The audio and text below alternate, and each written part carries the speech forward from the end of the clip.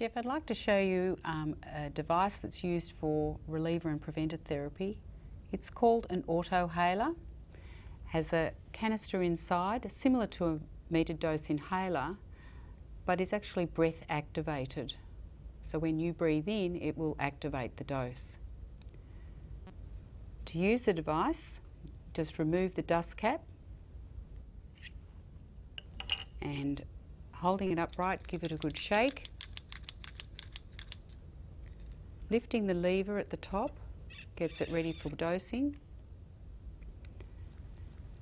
If you breathe out to empty your lungs, placing the mouthpiece in your mouth with a good firm seal with your lips, and then sucking in very deeply and strongly for as long as you possibly can.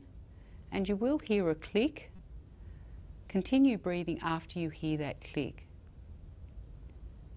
Once you've had the big breath in, hold your breath. You may slip the device out of your mouth while you're holding the breath, and continue to hold your breath for about 5 to 10 seconds or as long as comfortable. After that, just breathe out slowly. Once you've finished, just replace the dust cap and lower the dose lever. It's ready for next time. Fine. Jeff, would you like to show me how you use your Autohaler?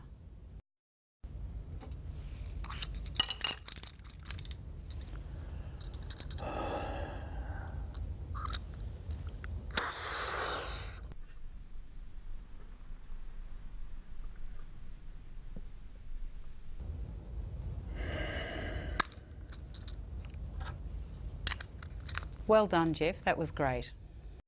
Jeff, this device has a way of telling whether there's any medication left in it or not. So to check that occasionally, remove the dust cap, holding it upright, lift the dose lever up, and the slide mechanism at the base, just push to the front. If you can see something coming out, there's still some medication left.